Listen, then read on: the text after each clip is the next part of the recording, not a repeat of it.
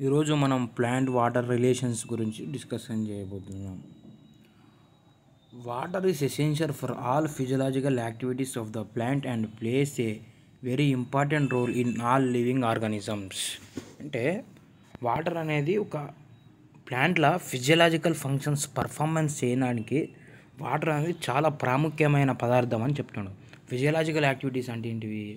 నార్మల్గా రెస్పిరేషన్ కూడా ఒక ఫిజియలాజికల్ యాక్టివిటీ, డైజెషన్ కూడా ఒక ఫిజియలాజికల్ యాక్టివిటీ, అంటే బ్రీతింగ్ కానీ హార్ట్ రేట్ కానీ ప్రతి ఒక్కటి అంటే మనం బ్రతకడానికి జరగాల్సిన ప్రతి ఒక్క పని ఒక ఫిజియలాజికల్ యాక్టివిటీ. అవన్నీ సజావుగా జరుగుతూనే ఒక మనిషి బతుకుతాడు, లేకపోతే ప్లాంట్ కూడా బతుకుతుంది. అంటే ప్లాంట్ కూడా బతుకుండాలంటే దాంట్లో ఫిజియలాజికల్ యాక్టివిటీస్ని కరెక్ట్గా పర్ఫార్మెన్స్ చేయాలి. అవి పర్ఫామ్ చేయడానికి చాలా ప్రాముఖ్యమైన పదార్థం ఏదైనా ఉందనంటే అది ఫస్ట్ ఆఫ్ ఆల్ మన వాటరే అని చెప్తున్నాడు ఇక్కడ. నెక్స్ట్ వచ్చేసి it provides the medium in which most substances are dissolved.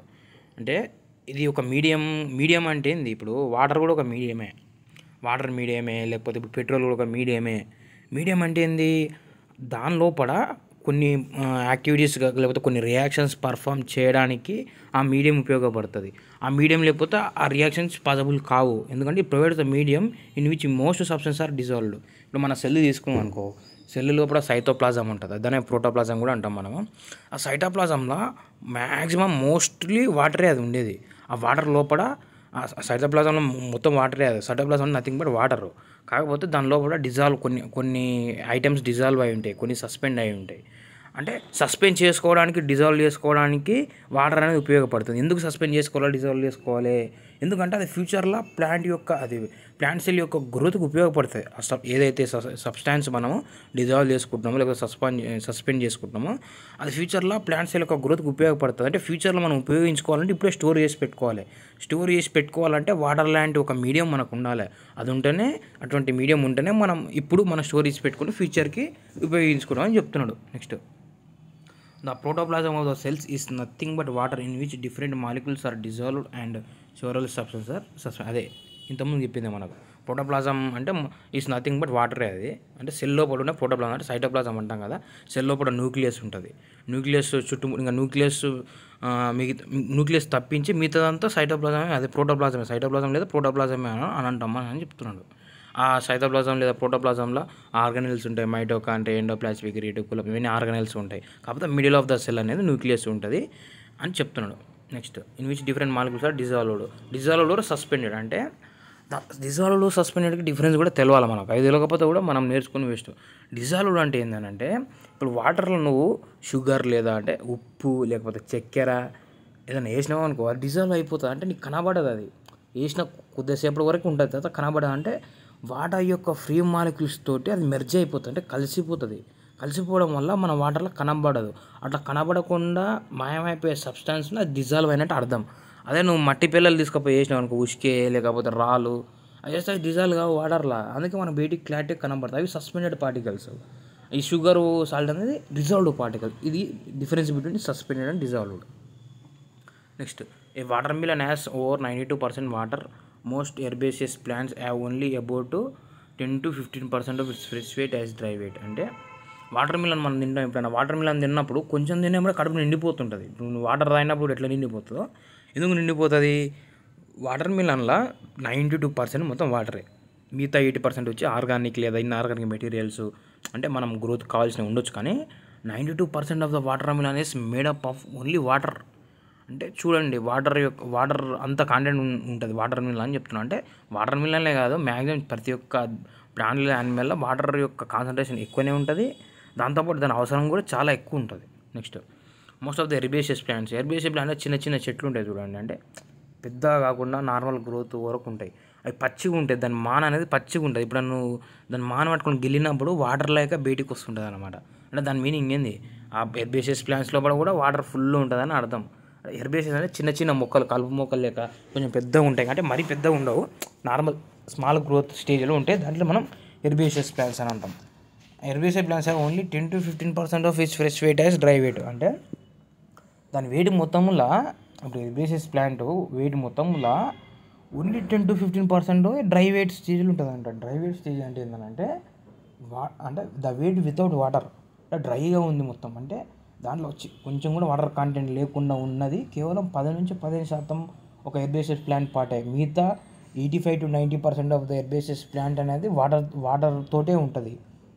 Only 10 to 15% మాత్రమే వాటర్ లేకుండా డ్రై వెయిట్గా ఉంటుందని అర్థం. అంటే దీన్ని బట్టి అర్థం చేసుకోవాలి ఈ ప్లాంట్లో హెర్బేసియస్ ప్లాంట్లో ఎంత కాన్సన్ట్రేషన్ ఆఫ్ వాటర్ అనేది ఉంటుందని మనం చెప్తున్నాడు ఇక్కడ.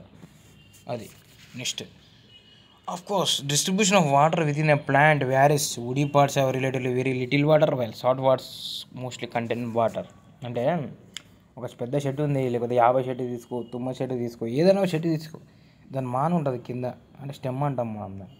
ఆ స్టెమ్ అనేది ఒట్టి అయి ఉంటుంది అంటే దాంట్లో వాటర్ కంటెంట్ చాలా తక్కువ ఉంటుంది. కానీ అదే నువ్వు చెట్టు మీదకి పోతా ఉంటే ఇప్పుడే వస్తున్న కొమ్మలు, అంటే ఇప్పుడిప్పుడే వస్తున్న బ్రాంచెస్, ఇప్పుడిప్పుడు వస్తున్న లీవ్స్, అవి చూస్తే అది చాలా పచ్చిగా ఉంటుంది. అది పచ్చి బరుగు అని అంటాం మనం. చాలా పచ్చి ఉంటుంది, ఎందుకంటే అది ఇప్పుడిప్పుడే డెవలప్ అవుతుంది. దాంట్లో వాటర్ కంటెంట్ చాలా ఎక్కువ ఉంటుంది. అంటే పచ్చి ఉందంటే దానికి అర్థం ఏంటి, దాంట్లో వాటర్ కంటెంట్ ఎక్కువ ఉంటుంది. అంటే నేను ఏమంటున్నాను అంటే ప్లాంట్ లోపల మొత్తం హోల్గా కాన్స్టాంట్గా వాటర్ డిస్ట్రిబ్యూషన్ అనేది ఉండదు. అంటే ప్రతి ఒక్క చోట ఇంతే కాన్సన్ట్రేషన్ ఉండాలి, ఈడ ఎక్కువ ఉండాలి, ఈడ తక్కువ ఉండాలి, అట్లా ఉండదు. అది అంటే ప్రతి ఒక్క చోట ఒకటే కాన్సన్ట్రేషన్ ఉండాలని రూల్ ఏం లేదు. మనం ప్లాంట్లో తీసుకుంటే ఉడి పార్ట్స్ స్టెమ్లో పడిన వాటర్ తక్కువ ఉంటుంది. అది ఇప్పుడు డెవలప్ వస్తున్న బ్రాంచెస్ అంటే పచ్చి పదార్థాల వాటర్ ఎక్కువ ఉంటుంది అని చెప్తున్నా. అంటే విత్ ఇన్ ద ప్లాంట్ లోపల కూడా ప్రతి ఒక్క చోట సేమ్ కాన్సన్ట్రేషన్ ఉండదు. డిఫరెంట్ ఏరియాస్, అంటే అది వచ్చిన గ్రోత్ని బట్టి దాని ప్లాంట్ పార్ట్స్లో ఒక వాటర్ వేరియేషన్స్ అనేవి ఉంటాయి అని చెప్తున్నాడు. నెక్స్ట్ వచ్చేసి అది ఏ seed May appear dry but it still has water are as it would not be alive and రెస్పైరింగ్. దీని మీనింగ్ ఏంటంటే సీడ్ అనేది మనం చూస్తాం dry but it still has water, అంటే చూడడానికి మనకు టీ అనిపిస్తుంది. సీడ్ అంటే నీకు నార్మల్గా నువ్వు కంది ఉంటుంది కదా, కంది ఇత్తనం కానీ లేకపోతే మొక్కజొన్న కానీ, బెబ్బర్లు కానీ, గ్రౌండ్నట్ అంటే పల్లీలు కానీ, అవి మనం ఏం చేస్తాం అంటే మన వాళ్ళు ఏం చేస్తుంటారంటే ఈ సంవత్సరం వచ్చింది మొత్తం అమ్మరు, కొన్ని దాచిపెట్టుకుంటారు. ఎందుకంటే నెక్స్ట్ ఇయర్ ఆ సీజన్లో అవి వేయనికి కానీ దాచిపెట్టుకుంటారు. అవి ఒట్టి ఎండిపోయి ఉంటాయి, కానీ నెక్స్ట్ ఇయర్ మనం వేసినా కానీ దాని నుంచి ప్లాంట్ వస్తుంది, కొత్త ప్లాంట్ ప్రొడక్షన్ వస్తుంది. ఎందుకు వస్తుంది? అది కంప్లీట్గా డ్రై ఉండదు, ఎందుకంటే ఆ సీడ్ లోపల కూడా వాటర్ ఉంటుంది. కాకపోతే మనకు చూడడానికి డ్రై అనేది అనిపిస్తుంది, కానీ ఏదో కొంచెం మోతాదులైనా వాటర్ ఉంటుంది. ఎందుకంటే వాటర్ లేకపోతే ఏ ప్రాణి బతకలేదు అనమాట. ఆ సీడ్ కూడా చచ్చిపోతుంది వాటర్ లేకపోతే. ఎందుకంటే వాటర్ ఉండడం వల్లనే రెస్పిరేషన్ జరగాలి, రెస్పిరేషన్ జరిగితేనే ఆ సీడ్ అనేది బ్రతుకుంటుంది. రెస్పిరేషన్ జరగాలంటే వాటర్ ఖచ్చితంగా కావాలి. వాటర్ లేకపోతే రెస్పిరేషన్ చేయలేదు, అది బతుకుండలేదు. అంటే ఆ డ్రైగా అనిపిస్తుంది సీడ్, కానీ అందులో కూడా వాటర్ ఉంటుంది. వాటర్ ఉంటేనే దాని యొక్క జీవనం పాసిబుల్ అయితే, లేకపోతే అది తొందరగా చచ్చిపోయి మనకు ఫ్యూచర్లో క్రాప్ వేయాలంటే కూడా అది సీడ్ అనేది డెవలప్ కాదు అని చెప్తున్నాను. అంటే డ్రై జర్మినేటింగ్ సీడ్ లోపల కూడా వాటర్ యొక్క ప్రాముఖ్యత తెలుసుకోండి. అంటే వాటర్ యొక్క ప్రాముఖ్యత ప్రతి ఒక్క దాని లోపల ఎంత ఉంటుంది అని చెప్తున్నాడు. Next terrestrial plants take huge amount of water daily, but most of it is lost to the air through evaporation from the leaves, that is transpiration. అంటే టెరెస్ట్రియల్ ప్లాంట్స్ అంటే ఏంటంటే భూమి మీద ఉండే చెట్లు.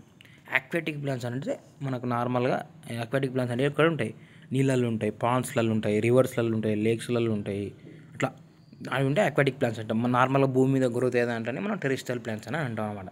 టెరెస్ట్రియల్ ప్లాంట్స్ ఏమంటారు, terrestrial plants take huge amount of water, అంటే చాలా మోతాదులో వాటర్ తీసుకుంటాయి డైలీ. టెరెస్ట్రియల్ ప్లాంట్స్ తీసుకొని ఏం చేస్తాయి, తీసుకున్న దాంట్లో అంటే ఇప్పుడు 100 లీటర్లు తీసుకుంటే మ్యాక్సిమం చాలా వరకు 99% అంటే 99 లీటర్లు last to the air through evaporation, అంటే బయటికి పంపిస్తాయి. అంత తీసుకున్నా కానీ దాంట్లో కొద్ది మోతాదులోనే ఉపయోగించుకుంటాయి అన్నమాట. ఇప్పుడు లెస్ దెన్ 1% ఆఫ్ ద వాటరే ప్లాంట్ లోపల ఒక మెటబాలిజంకి కానీ ఫిజియలాజికల్ ఫంక్షన్స్ కానీ ఉపయోగించుకుంటుంది. ఇప్పుడు 100 లీటర్లు తీసుకున్నాం అనుకో, లెస్ దెన్ 1 లీటర్ మాత్రమే ప్లాంట్ యొక్క నీడ్స్కి ఉపయోగించుకుంటుంది. ఇంకా మిగిలిన more than 99% of the water అనేది బయటికే రిలీజ్ చేస్తుంది ఎన్విరాన్మెంట్కే. ఎట్లా రిలీజ్ చేస్తుంది, త్రూ ఎవాపరేషన్ ప్రాసెస్. దాన్ని అంటే లీవ్స్లో ఒక స్టొమాటో సెల్స్ ఉంటే త్రూ ఎవాపరేషన్ ప్రాసెస్ వల్ల ఆ స్టొమాటో సెల్స్ నుంచి బయటికి అనేది వాటర్ అనేది గాలి రూపంలో, వాటర్కి ఇప్పుడు నార్మల్ లిక్విడ్కి వాటర్ అనే లిక్విడ్ 3 రూపాలు ఉంటాయి. ఐస్ ఉంటుంది, తర్వాత వాటర్ లిక్విడ్ స్టేజ్ ఉంటుంది, గ్యాస్ స్టేజ్లో తేమ అంటాం మనం. అంటే ప్లాంట్లో ఉన్న లిక్విడ్ రూపాన్ని వచ్చేసి బయటికి గ్యాసెస్ రూపంలో పంపిస్తుంటుంది అనమాట. ఈ ప్రాసెస్ని మనం ట్రాన్స్పిరేషన్ అని అంటాం అనమాట. దీన్ని ఎవాపరేటివ్ కూలింగ్ అని అంటాం. ఎందుకంటే ఆ ఎవాపరేషన్ ప్రాసెస్ వల్ల సరౌండింగ్స్ అనేవి కూల్గా అయిపోతాయి. వాటర్ అనేది లిక్విడ్ స్టేజ్లో బయటికి చల్లని గాలి, వాటర్ అనేది ఒక తేమ లాంటి అంటే చల్లటి గాలి రూపంలో బయటికి వచ్చేస్తుంది. వచ్చినప్పుడు ఏమవుతుంది, ఆటోమేటిక్గా సరౌండింగ్ టెంపరేచర్ హీట్ ఉన్నదనుకో, బాగా హాట్ ఉన్నదనుకో, ఆ తేమ వాటర్ వేపర్ అనేది ఏం చేస్తుంది, తగ్గించేస్తుంది. సరౌండింగ్స్లో ఉన్న టెంపరేచర్ని తగ్గించేస్తుంది. దానివల్ల ఏంటంటే మనం చూసుకుంటే ఎండాకాలంలో బాగా చెట్లకు వాటర్ పడుతుంటారు మార్నింగ్ పూట.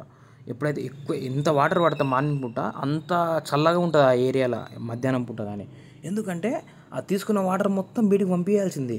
నువ్వు ఎంత వాటర్ ఇచ్చినా దానికి కావాల్సింది కొంచెమే, ఆ కొంచెం ఉపయోగించుకొని మిగతా అంతా బయటికి పంపిస్తుంది. బయటికి పంపించడం వల్ల ఏమవుతుంది, ఆ ప్రాంతంలో మొత్తం వాటర్ వేపర్స్ ఉంటాయి. అంటే వాటర్ వేపర్స్ అనేది చాలా కూల్గా ఉంటాయి కదా, వాటర్ అనేది చాలా కూల్గా ఉంటుంది. ఆ వాటర్ వేపర్స్ ఏం చేస్తాయి, సరౌండింగ్ టెంపరేచర్ని తగ్గించేసి ఏం చేస్తుంది, ఆ ఎన్విరాన్మెంట్ చాలా కూల్గా ఉంచుతుంది. అందుకే ఎండాకాలం పూట చెట్లకు బాగా నీళ్ళు పట్టాలి అని అంటారు. ఎందుకంటే అది కూలింగ్ ఎఫెక్ట్ ఇస్తుంది, ఎవాపరేటివ్ కూలింగ్ జరిపి ఆ ప్రాంతాన్ని మొత్తం చల్లగా ఉంచుతుంది. అది next, A mature corn plant absorbs almost 3 liters of water in a day, while a mustard plant absorbs water equal to its own weight in about 5 hours. Mature corn plant అంటే మెచ్యూర్గా వచ్చిన మొక్కజొన్న. అంటే రేపో మాపో ఇంకా మొక్కజొన్న కోస్తున్నామంటే అది మెచ్యూర్ స్టేజ్లో ఉన్నట్టు, అంటే చాలా డెవలప్ అయిపోయింది, అంతకుమించి ఎక్కువ డెవలప్ కాలేదని అర్థం అనమాట. అదేం చేస్తుందంట, ఒక రోజులో 3 లీటర్ల వాటర్ని తీసుకుంటుందంట. అంటే చూడండి ఎంత వాటర్ యొక్క ప్రాముఖ్యత, ప్రతి ఒక్క మొక్కకు అవసరమే వాటర్. నెక్స్ట్ వచ్చి మస్టర్డ్ ప్లాంట్ కూడా ఏం చేస్తుంది, mustard plant absorbs water equals to its own wait. అంటే దాని యొక్క వెయిట్కి ఈక్వల్గా వాటర్, అంటే ఇప్పుడు అది దాని యొక్క వెయిట్ 5 kgs అనుకో, వాటర్ కూడా 5 kgల వాటర్ని అబ్జర్వ్ చేసుకుంటుంది. అది కూడా 24 hours తీసుకోదు, వితిన్ 5 hours అంత అబ్జర్వ్ చేసుకుంటుంది. అంటే వాటర్ అనేది చాలా తీసుకుంటాయి ప్లాంట్స్, కాకపోతే అందులో తీసుకున్న దాంట్లో less than 1% ఉపయోగించుకుంటాయి. మిగతాదంట through evaporative cooling process వల్ల ట్రాన్స్పిరేషన్ వల్ల ఎవాపరేట్ చేసి బయటికి పంపించేస్తాయి అన్నమాట. Because of this high demand for water, it is not surprising that water is often the limiting factor for plant growth and productivity in both agriculture and natural environments. అంటే ఇప్పుడు మనం చూసిన water యొక్క demand ఎంత ఉందో మీద, అదే ప్రతి ఒక్క దానికి సీడ్కి కావాలి, ప్లాంట్కి కావాలి, అంటే ప్లాంట్ ప్రోడక్ట్ కావాలి, మన లోపల ఫిజియాలజికల్ ఫంక్షన్ జరగాలంటే వాటర్ కావాలంటే చూడండి. Because of this high demand for water, ఇంత డిమాండ్ ఉండి ఈ డిమాండ్ ఆఫ్ వాటర్, ఈ డిమాండ్ మూలంగా it is not surprising that water is of the limiting factor for plant growth and productivity. మనం ఆశ్చర్యపోవాల్సిన అవసరం లేదు, వాటర్ అనేది ప్లాంట్ యొక్క డెవలప్మెంట్కి ప్రొడక్టివిటీకి చాలా ఉపయోగం అనే విషయం నేను చెప్తుంటే మీరు ఆశ్చర్యపోవాల్సిన అవసరం లేదు. ఎందుకంటే దాని యొక్క రోల్ ఉంది. ఏం లేకుండా ఇప్పుడు సపోజ్ దాని ప్లాంట్ వాటర్ యొక్క రోల్ ప్లాంట్లో ఏం లేకుండా నేను చెప్పినాను అనుకో, ఏం లేకుండా వాటర్ యొక్క రోల్ చాలా ఉందని చెప్తే మీరు ఆశ్చర్యపోవాలి. కానీ ఇంత రోల్ చేసినాక ప్లాంట్ వాటర్ అనేది చాలా limiting factor plant growth and డెవలప్మెంట్కి అని చెప్తారు, మీరు ఆశ్చర్యపోవాల్సిన అవసరం లేదు. ఎందుకంటే దాని ప్రాముఖ్యత ఉంది. లిమిటింగ్ ఫ్యాక్టర్ అని అంటే దాని మీనింగ్ ఏంటంటే limiting factor, it is a limiting factor అని ఎప్పుడు అంటామంటే, సపోజ్ ఒక ప్లాంట్కి 5 లీటర్ల వాటర్ కావాలన్నప్పుడు మనం 4 లీటర్లు ఇచ్చినాం అనుకో, అది లిమిటింగ్ ఫ్యాక్టర్ అయిపోతుంది, వాటర్ అనేది లిమిటింగ్ ఫ్యాక్టర్ అయిపోతుంది. నువ్వు వాటర్ తప్పించి మిగతా సన్లైట్ కానీ ఏమైనా ఎక్కువ పెట్టినా కానీ ప్రొడక్టివిటీ ఎక్కువ ఉండదు. ఎందుకంటే ప్రతి ఒక్కటి కావాలి ఒక ప్లాంట్ ప్రొడక్టివిటీ, ఫుడ్ సింథసిస్ కావాలన్నా, వెజిటబుల్స్ కన్నా ప్రతి ఒక్కటి ఎక్కువ ఉండాల్సిన, మరీ ఓవర్గా అవసరం లేదు. దానికి కావాల్సిన అంటే దానికి కావాల్సిన మోతాదుల ప్రతి ఒక్కటి ఉంటేనే ఒక ప్రొడక్టివిటీ ఇంక్రీజ్ అవుతుంది. ఒకటి ఇంక్రీజ్ అయిపోయి ఒకటి చాలా ఉంది, ఒకటి 2 ఉంటే కాదు. ప్రతి ఒక్కటి సమాన పరితూకంలో ఉంటేనే ప్లాంట్ యొక్క ప్రొడక్టివిటీ పాసిబుల్ అవుతుంది. అదే నువ్వు వాటర్ తక్కువ మిగతా ఏం చేసినా అది కాదు, ప్రతి ఒక్కటి సమానం ఉండాలని చెప్తున్నాడు. నెక్స్ట్ వచ్చేసి వాటర్ పొటెన్షియల్. ఇది మనం నెక్స్ట్ క్లాస్లో డిస్కషన్ చేద్దాం. Okay, thank you.